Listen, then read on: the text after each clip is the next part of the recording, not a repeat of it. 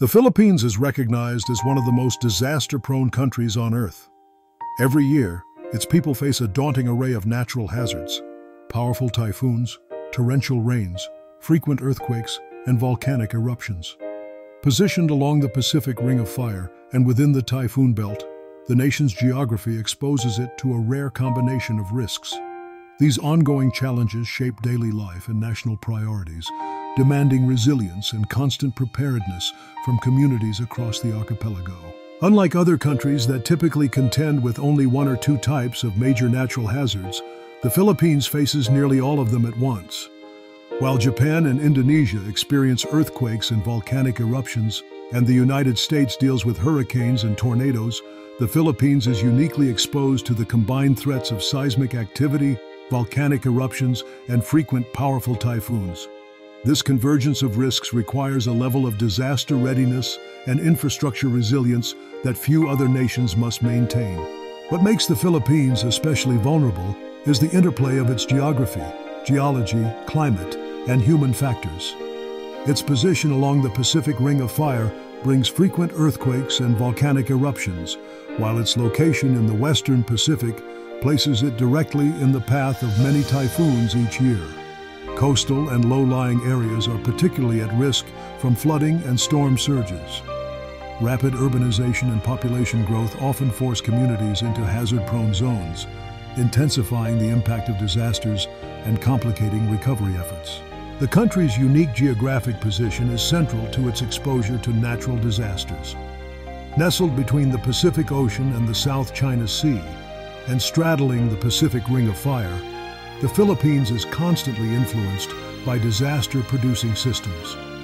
Its vast coastline makes it susceptible to storm surges and tsunamis, while its proximity to tectonic boundaries results in frequent seismic and volcanic activity. This combination of factors means that natural hazards are a persistent reality for communities throughout the archipelago. At the heart of the Philippines' seismic and volcanic risks is its location along the Pacific Ring of Fire. Here, the Philippine Sea Plate and the Eurasian Plate interact, creating faults and subduction zones beneath the islands. These geological processes not only lead to frequent earthquakes and active volcanoes, but also elevate the risk of tsunamis. The ever-shifting tectonic landscape shapes both the physical environment and the daily experiences of those living in the Philippines. Earthquakes in the Philippines are a direct result of the intense tectonic activity beneath the archipelago. Major fault lines, such as the West Valley Fault, are capable of producing powerful quakes that threaten densely populated areas. The unpredictable nature of seismic events makes ongoing monitoring and community preparedness essential, as even a single major earthquake can have far-reaching consequences for infrastructure and safety. The country's 24 active volcanoes each pose unique hazards, with eruptions that can dramatically alter landscapes and disrupt lives. These volcanoes periodically release ash, lava, and gases, impacting air quality and threatening nearby communities with dangers such as pyroclastic flows, ashfall, and mudslides. Continuous scientific monitoring and robust emergency preparedness are vital for reducing the risks associated with volcanic activity. Surrounding the Philippines are deep ocean trenches and subduction zones, which significantly heighten the risk of tsunamis. When powerful underwater earthquakes occur along features like the Philippine Trench or the Manila Trench, they can generate massive waves that reach coastal areas with little warning. The intricate network of tectonic boundaries around the islands underscores the importance of vigilant monitoring and swift response systems to protect vulnerable communities. Beyond geological threats, the Philippines is also at the center of Typhoon Alley, making it highly susceptible to frequent and intense tropical storms. Warm ocean waters and favorable atmospheric conditions create an environment where typhoons can rapidly develop and often track directly over the islands. On average, the country faces about 20 typhoons each year, many of which bring destructive winds and heavy rainfall. This persistent weather threat is a defining feature of life in the Philippines. In recent years, super typhoons have become more intense and destructive, posing escalating dangers to coastal and inland communities. Typhoon Haiyan in 2013 stands as a stark example, with winds exceeding 190 miles per hour and catastrophic impacts across the central Philippines. The increasing frequency and severity of such storms are closely linked to rising ocean temperatures, emphasizing the urgent need for stronger disaster preparedness and climate resilience measures. As the climate continues to change, the Philippines faces even greater challenges. Warmer ocean waters fuel more powerful typhoons, while shifting weather patterns make storm tracks less predictable. These changes not only increase the destructive potential of storms, but also reduce the time communities have to prepare. The growing connection between climate change and the intensification of typhoons highlights the importance of adapting strategies to meet these evolving threats. Major natural disasters often trigger a series of secondary hazards that can be just as devastating as the initial event. Earthquakes may destabilize slopes, causing landslides, while typhoon-induced rains can lead to widespread flooding.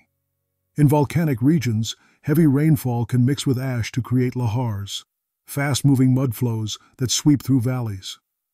Storm surges driven by typhoons inundate coastal areas, compounding destruction. These cascading effects complicate rescue and recovery, making disaster management even more challenging. Landslides and flooding are particularly destructive secondary hazards, often intensified by steep terrain and unstable soil. Heavy rainfall saturates the ground, increasing the risk of slope failures and water accumulation. Urban expansion into vulnerable areas, combined with inadequate infrastructure and drainage, can worsen the impact of these events. Effective risk reduction requires careful planning and a thorough understanding of how environmental and human factors interact.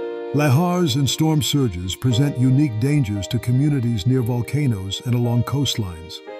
Lahars, formed when volcanic ash mixes with water, can travel rapidly and destroy everything in their path.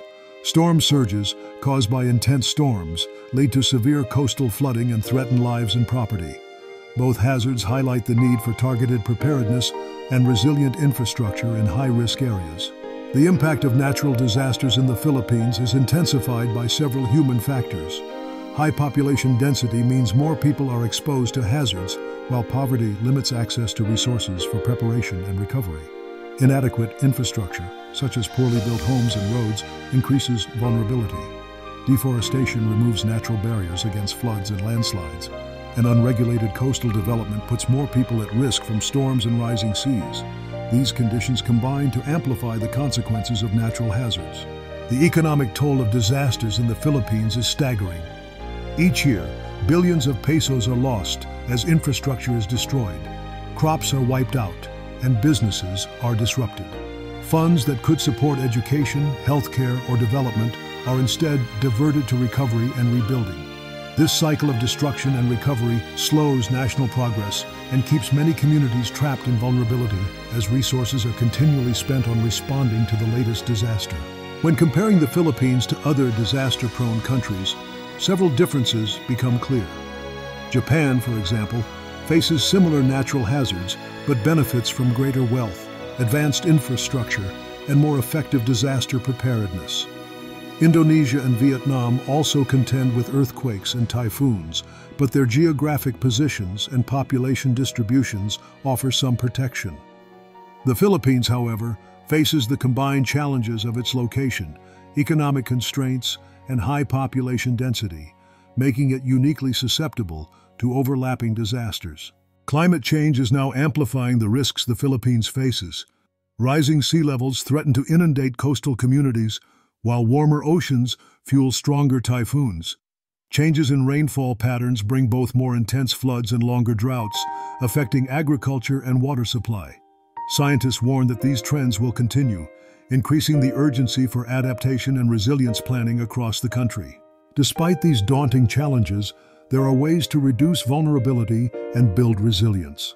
Strengthening building codes, investing in disaster-resistant infrastructure, and enforcing land use regulations can help protect communities. Improved early warning systems and disaster education empower people to respond effectively when hazards strike. Economic development and poverty reduction also play crucial roles, enabling families to recover more quickly and build safer homes. Adapting to climate change through innovative solutions, such as seawalls and drought-resistant crops, is essential for the future.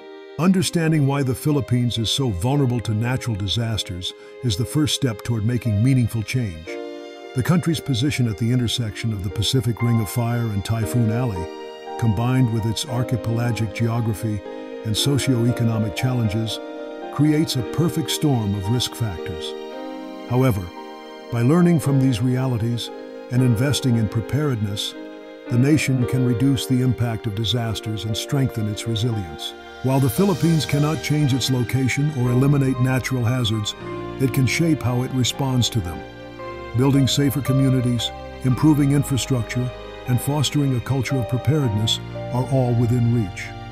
The difference between disaster and catastrophe often lies in the choices made before and after an event. With determination and collective effort, the nation can transform vulnerability into resilience. The Philippines will always face natural disasters due to its geography and geology, but the scale of their impact is not predetermined. Through proactive planning, education, and investment in resilience, the country can ensure that disasters do not always lead to tragedy. The ability to recover, rebuild, and adapt is a testament to the enduring spirit of the Filipino people. Ultimately, the story of the Philippines is not just one of vulnerability, but also of survival and adaptation.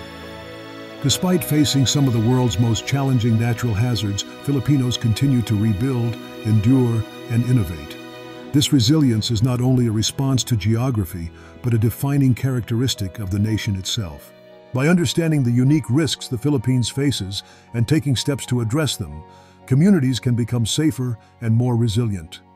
The journey toward disaster resilience is ongoing, but with knowledge, preparation, and unity, the nation can continue to thrive despite the challenges of its environment.